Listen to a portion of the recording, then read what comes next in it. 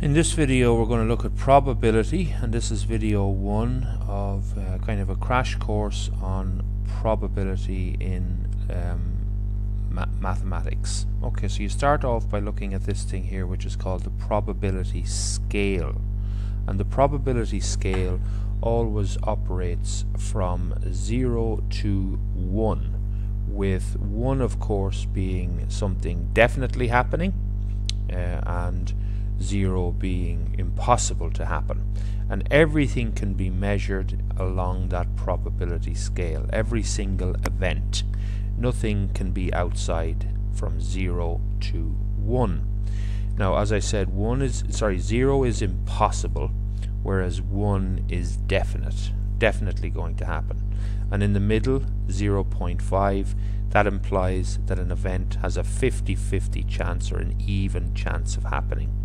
And in between 0 to 0.5 is a varying degree of unlikeliness. So the closer you get to 0, the more unlikely something is of happening, and the closer you get to 0.5, it's beginning to become likely, but it definitely becomes likely once you go above 0.5 up to highly unlikely, and then of course 1 is definite. Now, there are very few things in life that are 1 and very few things in life that are 0. Most things have some level of probability to them. So what is this probability? Well, in essence, probability is the number of successful outcomes divided by the total number of outcomes possible. Okay, so it's in fraction form in that sense. So I'll give you an example. If I play a game on a spinner, and the spinner is like this one shown here, there are 2 yellow slots, 2 green slots, 2 blue slots, and 2 lilac slots. I win if it lands on green. So what is the probability that I win? Now remember, to work out probability, you get the number of successful outcomes. So how would I be successful? If it lands on green, and there's 2 green, so 2 divided by the total number of outcomes in that spinner. Well, there's 1, 2, 3, 4, 5, 6, 7, 8 segments in the spinner, so it's 2 out of 8, which of course can be simplified to 1 out of 4, and we leave it in fraction form. If you wanted to turn it into percentage form, you'd multiply by 100, and that would give you 25%. I have a 25% chance of winning. But more relevant is if we turn it into decimal form, because then we can see where it fits on the probability scale. And 1 over 4 as a fraction changed to a decimal is of course 0.25. Now if we go back up to our probability scale and see where that would fit, well, 0.2 is here and 0.3 is here, so 0.25 is in the middle of those two numbers. So it's actually unlikely that we will win in this particular game, because it's somewhere between 0 and 0.5. We're in that segment of the probability scale that's unlikely to happen. So if you were a gambling person, you wouldn't put a lot of money on winning this game. In basic English, there are more slots that lose it for you than would win it for you. Okay, there are 6 that lose and 2 that win, so you're unlikely to win. Another example, if I have a bucket, and in that bucket there are numbered balls from 1 to 10. Now I win if I pull out a 2. Okay, a 2.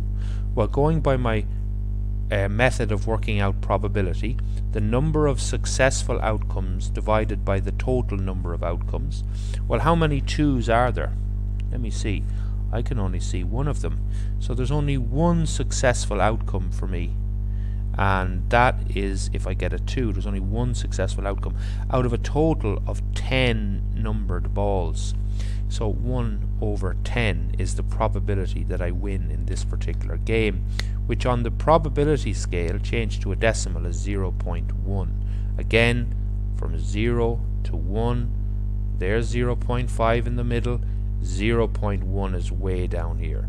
it would be in the highly unlikely category. And again, common sense. Why? Well, because there's too many balls. There's a lot more balls that lose it for me than win it for me. How about if I win, if I get an even number? Well, how many even numbers are there? There's that 2 again. Okay, so that's 2, 4, 6, 8, 10. There's 5 possible balls that win it for me in this game, so that's 5 out of 10, which changed to a decimal as 0.5. Still wouldn't want to bet a huge amount of money on it because it's only a 50-50 chance. How about this one? If I win, if I get a prime number. Now, prime numbers, of course, are numbers that are divisible by either 1 or themselves. So the prime numbers in this are 2, 3, 5, and 7. They're the prime numbers from 1 to 10. There are 4 of them. So the probability I win is 4 over 10, or 0.4. Again, it's unlikely. Now, what if 2 events take place in a game? So I not only, let's say, roll a dice, but I also flip a coin.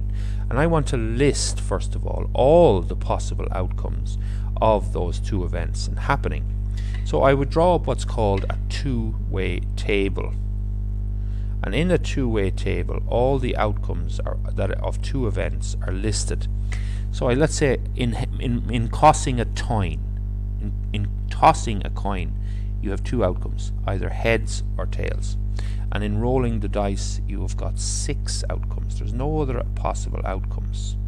It has to land on one of those numbers, and the coin has to land on one of those outcomes, heads or tails. Now, you could say it could land on the side of the coin, or the die could be tilted, but in that case it's a bogus roll or toss, and you'd have to roll again.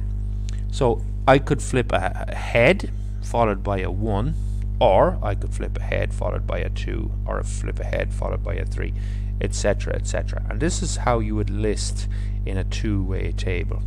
Or I could flip a tail and get a 1, or a tail and get a 2, or a tail and get a 3. These are all my outcomes. So how many outcomes are possible when I do these 2 events? Well, count them up. That's possible, that could have happened, that could have happened, that could have happened, etc., etc. And you'll see that in total there are 12 possible outcomes. Now, I could have done that much quicker by just seeing how many was here. There's 2 here. And how many is here? There's 6 here. 2 multiplied by 6 is 12. Okay, now it's not that difficult to count them up either, but there are 12 outcomes possible. So what's the probability, therefore, that when I flip my coin and roll my die, I will get a tail followed by a 4? Well, how many of those outcomes are there? There's 1. So I would be successful with that 1 outcome out of a total of 12. So that's the probability I would get a tail followed by a 4. What's the probability I would get a tail followed by an even number? Well, that's that outcome, and that outcome. So that's 3 out of 12. Slightly better probability of that happening. And that's how that works. It's just a little bit more complicated. What if 2 die are rolled, or 2 dice are rolled? Well, it's the same idea. We would just have to list all the outcomes from 1 to 6 on one of them, and 1 to 6 on the other. So I could get a 1 followed by a 1, or a 1 followed by a 2, or a 1 followed by a 3, or a 1 followed by a 4, etc., etc. Now, what if I was told that when I roll both dice, I add my result together? So if I got a 1 and a 1 on the green one, and a 1 on the blue on the lilac one, I would get a 2 in total. If I got a 1 on the lilac one and a 2 on the green one, I would have a 3 in total, etc., etc. And I would go through adding them up.